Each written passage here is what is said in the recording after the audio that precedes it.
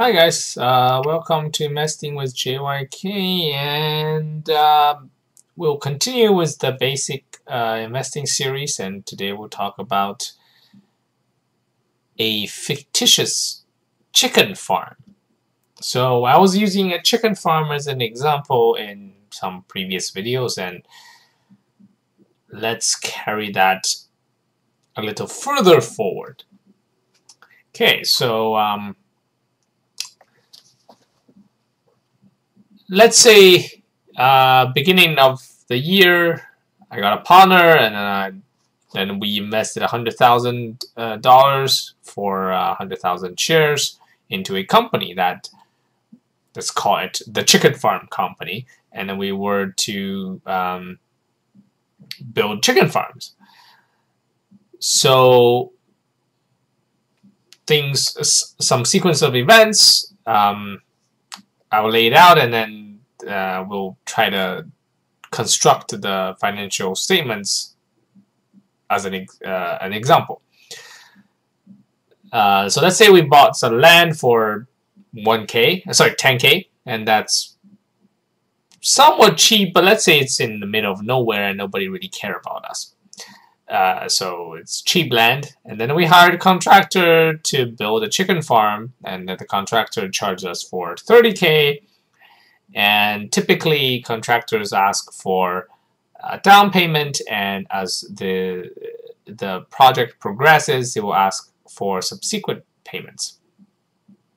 In this case, let's simplify it and say that the contractor is just going to take two payments, the down payment and then the final payment, which is due 1 week after completion.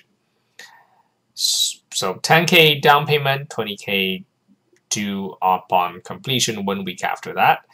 And the guy is fast, so he does the whole chicken farm in just 1 month. And he does a good job, and then the chicken farm is estimated to last 30 years, right? And so the other thing is, now with the building, we need the chickens, we need the hens. So imagine if I'm only here to sell eggs. I bought a bunch of mature hens, and then they're worth 40K, so I paid $40,000 for the hens, and I buy essentially 2,000 hens for $20 each. This number is actually it's in line with actual cost of hens. They're like $15 to $20 each, I think. And hens they live around 6 years. After 6 years, they die. So let's say the life expectancy is just 6 years, so that's that. And then we bought some feed, chicken feed. Chickens are fairly cheap to feed, one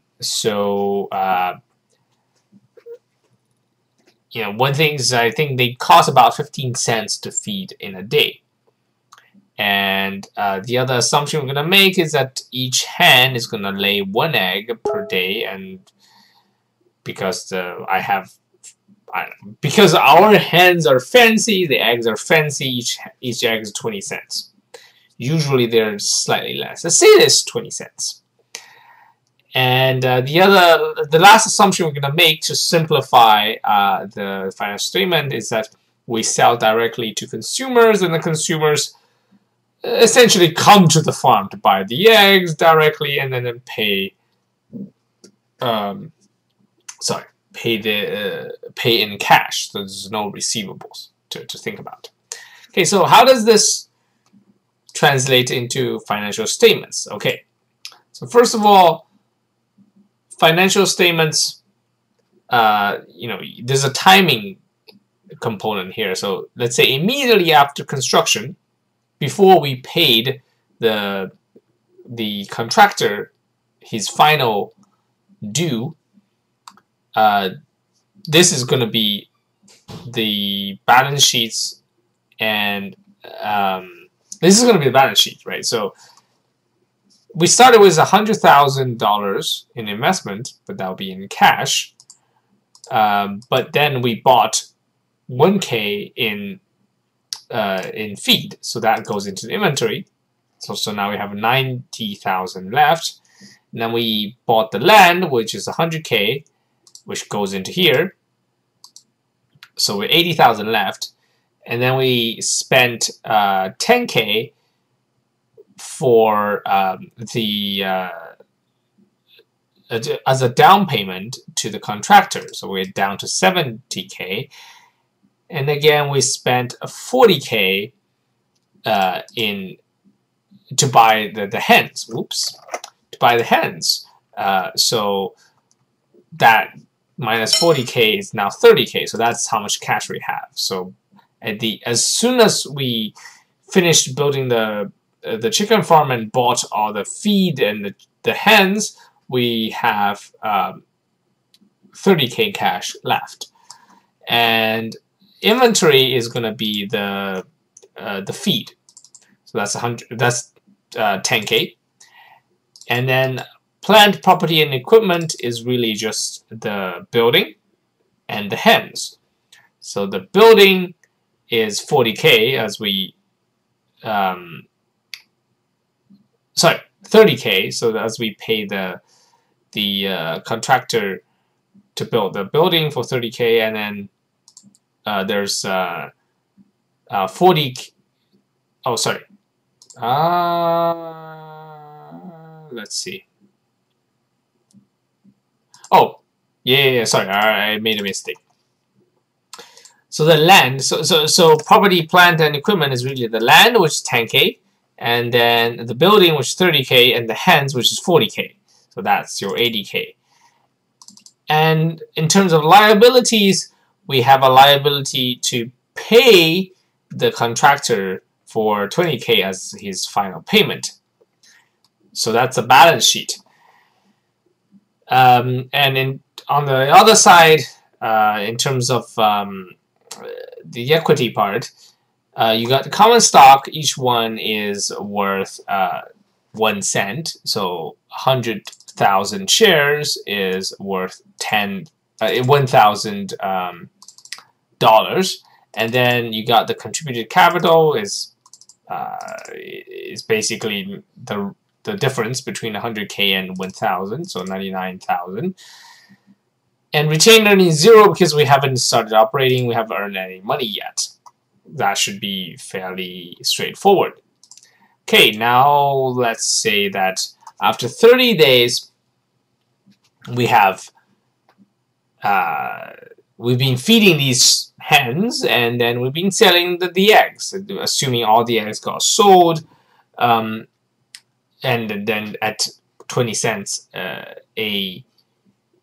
at 20 cents per egg, this is going to be the balance sheet. So let's think about this. First of all, because we're selling directly to consumers, there's no receivables. All the sales directly get turned into cash. So the amount of cash is going to be 10,000, which is, sorry, 30,000 minus this, because it's due in 1 week, right? So we have to pay it in 1 week. This is 30 days later, so we first paid that 20,000, so that's 100. So we have 100K left, and then we have the rest. The rest is you had 2,000 hens, and then each hen produced 1 egg a day, and each egg is 20 cents. So 2,000 times 20 cents times 30 days. So that's how much cash that was generated. So that goes into here. This number is basically you go from 30,000 minus the amount we need to pay to the contractor, 20,000 plus 12K here. So that's 22,000. And assuming that we need to consume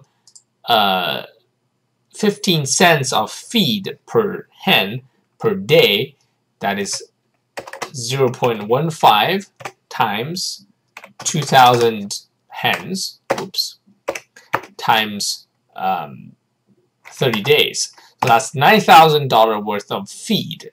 and we had $10,000 worth of feed, and you subtract 9 from 10, and you get $1,000 feed left. Receivable is going to be 0 because we are dealing with cash. And then this part. So property, plant, and equipment. We had the $10,000 in land. Land does not depreciate because land is land. It doesn't do anything. So that remains there. So 10,000 plus the whatever is left of the building. The building was $30,000, but then you have to subtract the depreciation. So imagine, as we assume that the building is going to last for 30 years. It's going to be 30,000 times divided by 30 years. So that's the annual depreciation. Divided by 12, that's a monthly depreciation. So that's the amount of depreciation. This part is really the depreciation of the building. And then you got the hens. The hens actually depreciate as well because they have 6 years of lifespan. After that, they die on average. So $40,000 of hens, but they have to subtract the depreciation. So 40,000 times, divided by 6 over 6 years, and then divided by 12 months in a year. That's the amount of depreciation. This is the amount of depreciation of the hens. So total, we suffered about $600-something worth of depreciation, and that is how this number comes into place.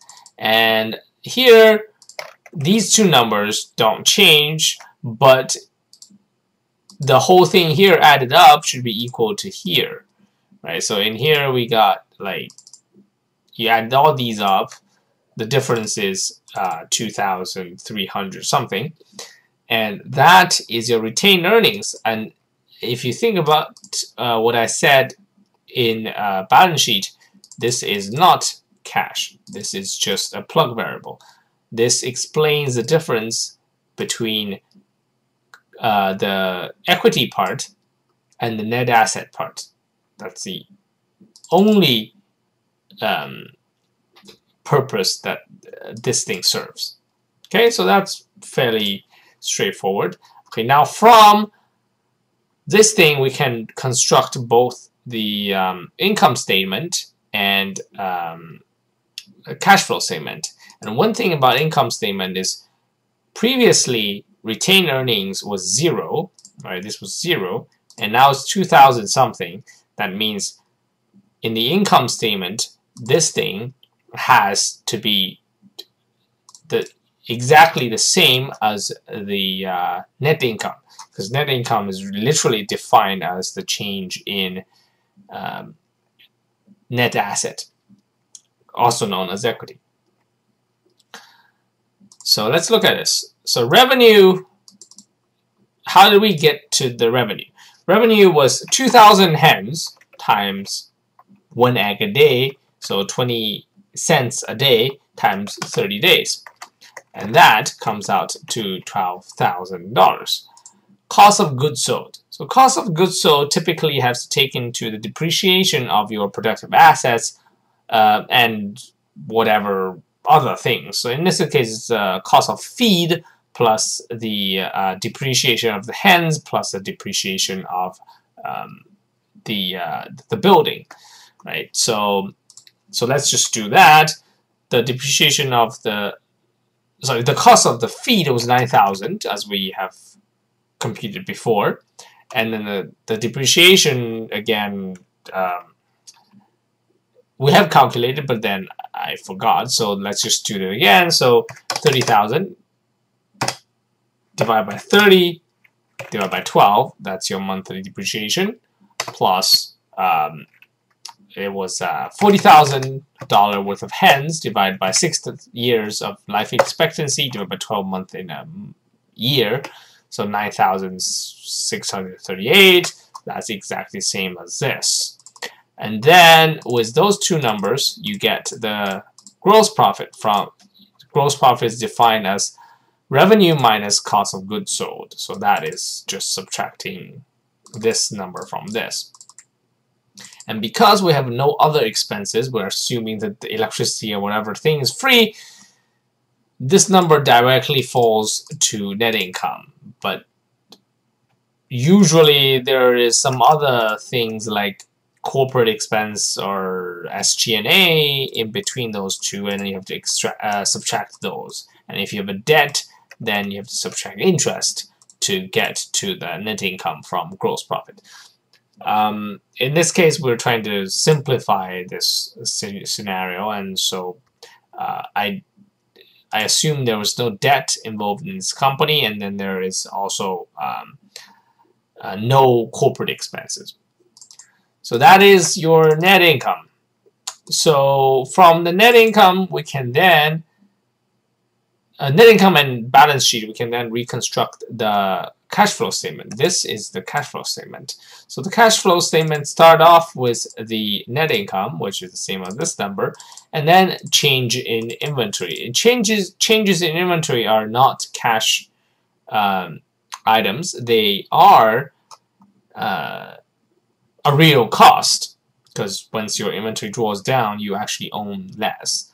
But it's not a cash item, so you have to add it back up.